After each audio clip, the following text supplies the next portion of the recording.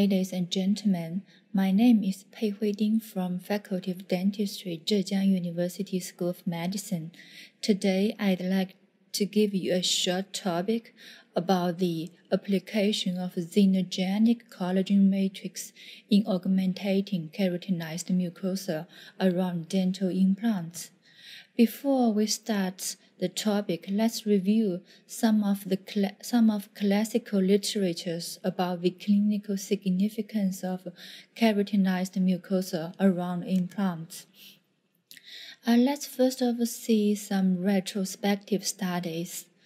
Professor Holland several years ago studied more than 300 peri-implant hard and soft tissue conditions and concluded that the lack of sufficient keratinized tissue was associated with higher plaque index and gingival index, but not with bone loss around implants.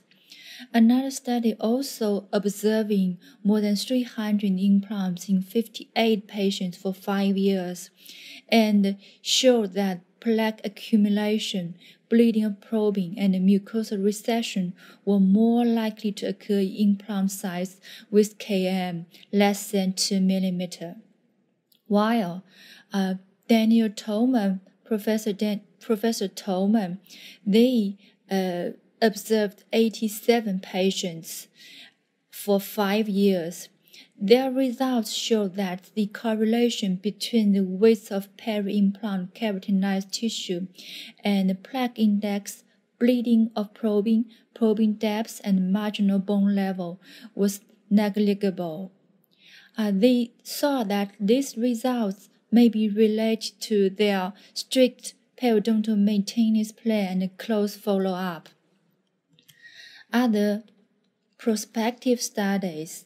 There's one interesting prospective studies that is 10-year results of the keratinized mucosa around implants in partially edentulous posterior mandible. It was divided into 3 groups, that is, one group with KT, one group only has alveolar mucosa, no KT, and the third group is some of the cases in alveolar mucosa group did a free gingival graft and had KT. The results is quite interesting. It shows that the implants that are not surrounded by KT are more prone to plaque accumulation and gingival recession.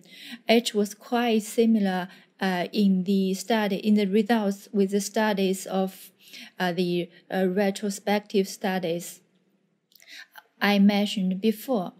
Even in patients who had sufficient oral hygiene and receiving adequate supporting periodontal therapy. And in selected cases, particularly in the edentulous posterior mandible, where rich resorption leads to reduced vestibular depth and lack of KT, additional free gingival graft can be beneficial to facilitate proper oral hygiene procedures. We can also see several systematic reviews in the literature. These 4 systematic reviews answered quite similar research questions of KT around dental implant is necessary. The conclusion is also is that the presence of adequate dose of KT may be necessary because it was shown to be related to better peri-implant tissue health, while it may not associated with the bone loss around implant. So, we give a brief summary of the clinical significance of KT around implant is that the KT is associated with poor plaque control of the patients and causes a change in gingival index and probing depth and an increased risk of developing peri-implant mucositis. Although the direct link between keratinized tissue and implant survival has not been confirmed, the importance of KT around the implant cannot be ignored. And the consensus report on 2019 of the Osteology Foundation suggests that when KM is less than 2 millimeters, surgical intervention is recommended to perform. So we are going to talk about the surgical techniques of the KT augmentation from the classical, the apical positioned split flap to modified apically positioned flap to nowadays we usually choose an apically positioned flap with the application of autogenous tissue in our daily practice, or we sometimes may choose we hope that we may choose a substitute material to instead of the autogenous tissues. This is the cases we usually saw in our daily practice. It was quite easy. We can do a free gingival graft to augment the keratinized mucosa, and it can always give us a very good results. But when we are doing such kind of routine surgery in our daily practice, we may also have some thinking. Because the autogenous tissue also has some limitations, like the post-surgery mobility. Patients may feel uncomfortable after surgery. And also, it has limited access. If we want to do large area of free gingival grafts, maybe the autogenous tissue is not enough. And it can also hurt some vascular and nerve. And when we are doing the free gingival graft in the aesthetic area, the aesthetics is not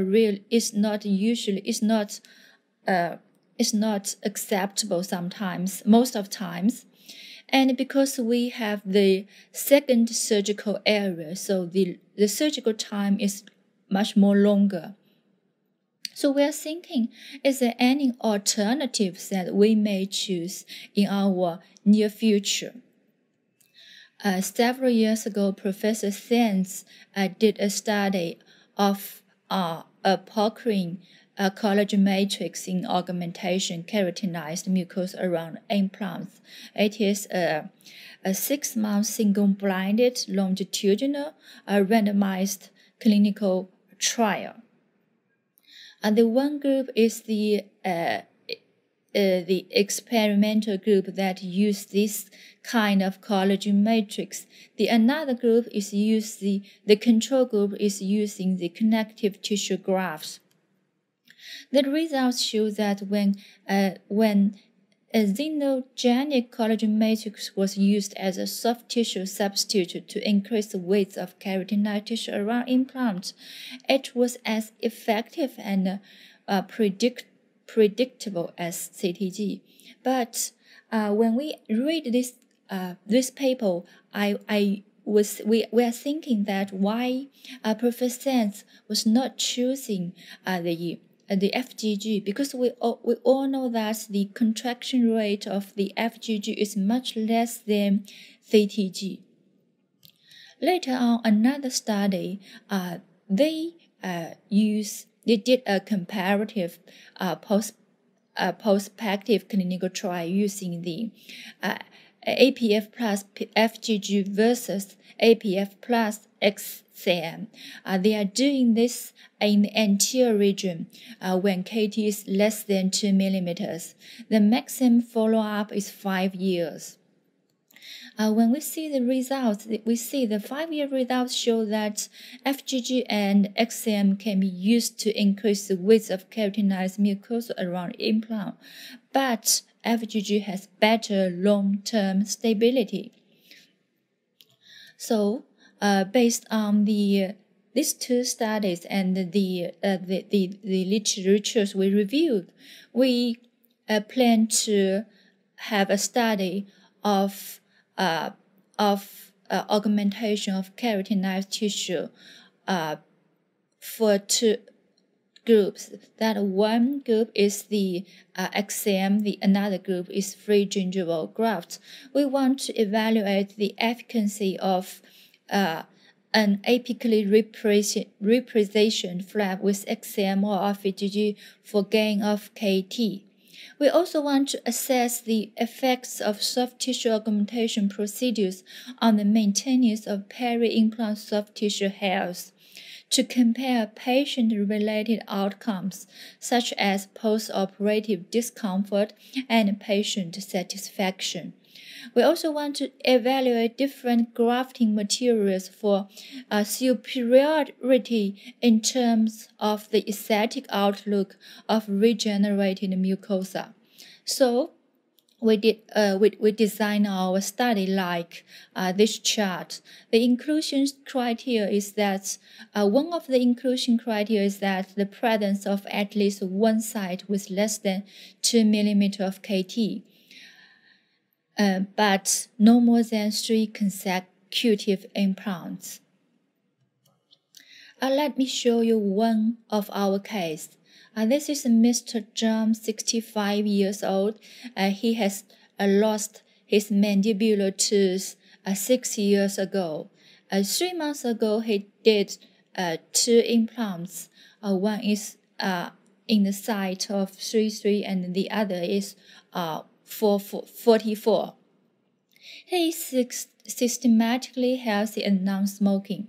The KM around 3, the buccal KM around 33 is 1 millimeter, and around 44 is 1.5 millimeters. So, very interesting. This when we do the randomized numbers, one area is allocated into the free gingival graft, and the other one is lucky enough to have the XM. So we can compare these two groups in one patient. This is 1 week after surgery. If I don't take the two areas it was quite difficult to see which one is using FGG and which one is using XM. And this is 2 weeks post-surgery, 2 months post-surgery, and 6 months post-surgery. The intraoral photos. And when we look at the index, we see that both groups were increased with the width of KM, and the thickness is also the thickness of the FGG is increased a little bit, while the thickness of the XM is not increased. The average GI and average PPD is not quite fluctuated. We could also see the surgical time, the patient satisfaction, and the gingival aesthetic score. The surgical time, of course, the XM group is less than the FGG group. The patient satisfaction is the same.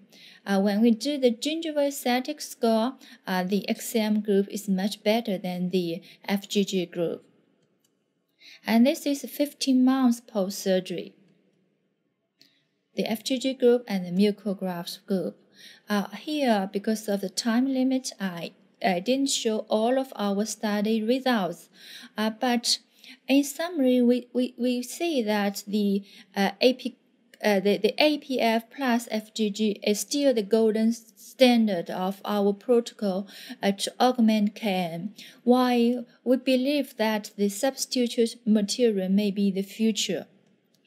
Thank you very much to our group, to the Department of Peri-implant Prosthodontics of our faculty and our university, and to my students. Thank you very much.